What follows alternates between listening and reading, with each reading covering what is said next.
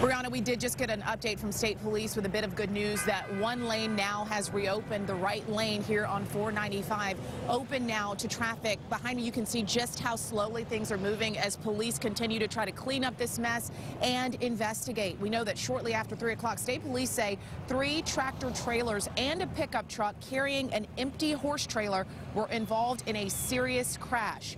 One of the trailers caught fire, spilling fuel onto this roadway here. 3 people we know were taken to the hospital with non-life-threatening injuries. Right now, crews are here on scene working to clean up that fuel, also get those vehicles that were involved out of the way. Of course, the end goal to reopen all lanes of traffic here, but right now we know that 2 lanes of 495 south of Route 62 still closed as the investigation and cleanup continue. We do not know right now what exactly caused this crash, but we're standing by for more updates from state police throughout the morning. We're live here in Berlin along 495 southbound. Michelle Fisher, WBZ This Morning.